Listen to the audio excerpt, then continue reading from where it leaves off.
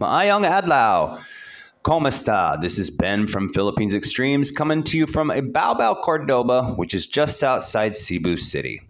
So I wanted to expand upon why there is this huge discrepancy in dollar amounts in regards to foreigners that come to the Philippines, and why some people say you need a higher amount and other people say, no, you don't. You can live on a smaller amount.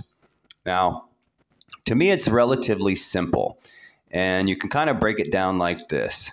Think of it as if you went to Mexico, to one of the more popular places, and there's a lot of tourists, and there's hotels, and there's souvenirs and things of that nature, and the tourists are buying things. Now, granted, the things that they are purchasing are cheaper there than what they could find in their home country, but they're more expensive than what the locals would pay far removed from that touristy place.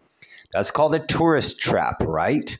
So it's the same kind of scenario that can be applied to the Philippines.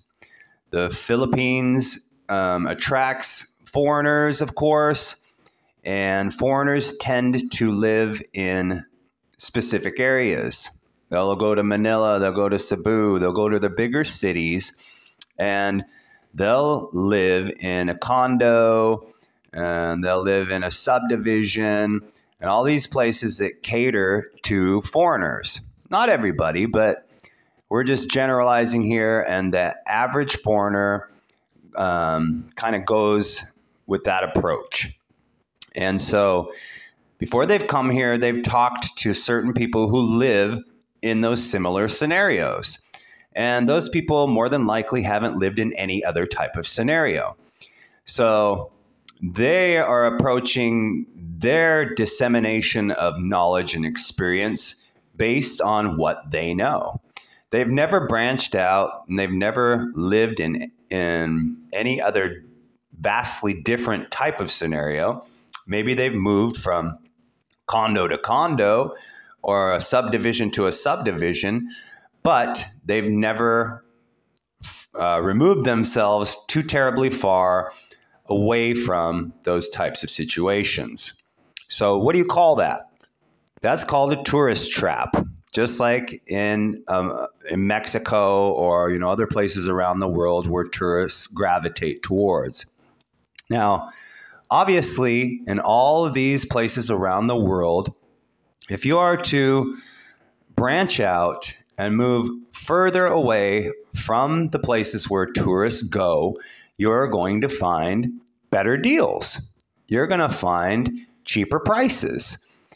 But the people who are giving out all this knowledge, quote unquote, and pricings, they've never really went and explored and done any kind of grassroots kind of experimentation to discover this on their own. So what you have is a lot of people believing that they have to live their life in a similar fashion and have a similar amount of money, when reality is those people are embroiled in a tourist trap that they don't even realize that they're in, and they don't realize that there are other options, significantly cheaper options, okay? Now, for comparison, Cebu City is really close to where I live. However, not a lot of foreigners choose to live at the end of Mactan Island where I live. Mactan Island is, a fairly well-known place. People know Lapu-Lapu. They don't know Cordoba so well, but Lapu-Lapu and Cordoba are very, very close to each other. And so, hop, skip, and a jump, and you're in Lapu-Lapu. But Cordoba has everything that you need. So it being a lesser-known place, you discover that there are cheaper, more affordable options, okay? Now, in Cebu City, Foreigners tend to live in their condominiums. And in Manila, they tend to do that as well. They also gravitate in both of those cities towards subdivisions, okay? And those places are usually found on Google or word of mouth or something in that nature, to where they go to those places and they pay those exorbitant prices, those inflated prices, because the owners of the properties, they know that the foreigners are going to be living there, and they also know that they have the money to pay a higher price. As opposed to if you move out of those areas and kind of get further away, you discover that you can get a similar type of place for a fraction of the cost. So, for example, there's a subdivision in my neighborhood that is literally 2 minutes away from my apartment that has the same exact amenities as a more well-known subdivision in Cordoba that caters to foreigners. This subdivision near me caters to the more wealthier, well-to-do, more prosperous Filipino. And there aren't hardly any foreigners that stay there or reside there. So the price per month for a 2-bedroom, basically like a townhome, is $10K a month. But the other one that I referred to just a minute ago here in Cordoba that does cater to more foreigners, and there are quite a few foreigners that live there from all around the world, it starts at about 22,000 peso per month. Okay? So that's the difference, you know. There are tourist traps that people fall into, and they don't even realize that they're actually in a tourist trap. So it's not really that complex as to why people assume that they need a higher amount per month to live here, because that's all they know. But when you got guys like me who are more resourceful and know that everything is negotiable here. I mean, when I was looking for an apartment for a friend of mine here, we went and looked at several places, and each one of them, I asked, what's your bottom? You know, they're asking, 7,000, for example. I said, would you take 6? Almost every one of them would negotiate the price. So, there is wiggle room for all of these things. And the other thing that foreigners also fall prey to is that they will shop in the grocery stores. And this is the two hugest things, the food and the living environment. Now, with the food, grocery stores are very similar to, tourist traps in that sense.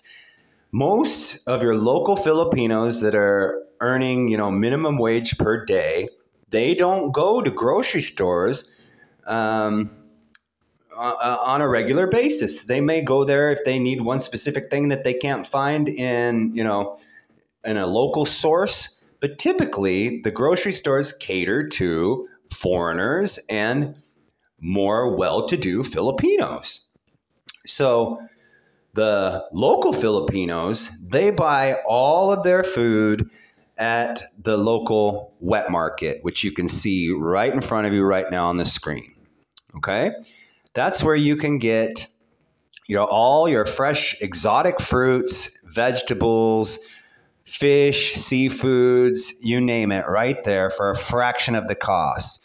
Now, if you go to a grocery store and you buy those same things, you're going to pay double and sometimes triple the amount that you would pay if you walked right into that place that you're seeing and purchased your items there.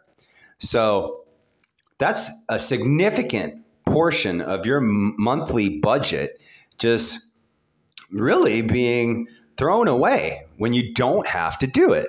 It's just completely unnecessary to do it. So it's not rocket science, guys. It's pretty basic. You can save money if you get out of the tourist traps. And I'm not going to beat a dead horse, but that's facts. So to the guy that's out there watching these videos and wishing that he could come to the Philippines, but he is concerned that his pension or his monthly income would be too low, this video is for you to just give you a little bit more encouragement to let you know that you can do it, that it is entirely possible if you heed my advice and you stay out of the touristy types of traps that are everywhere in every country.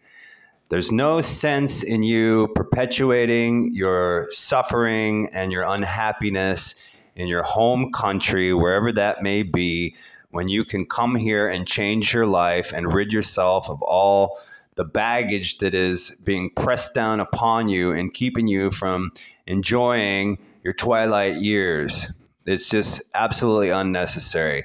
So guys, thank you for watching. I appreciate everything that you've done. I love the engagement we've had on the comments, the good and the bad.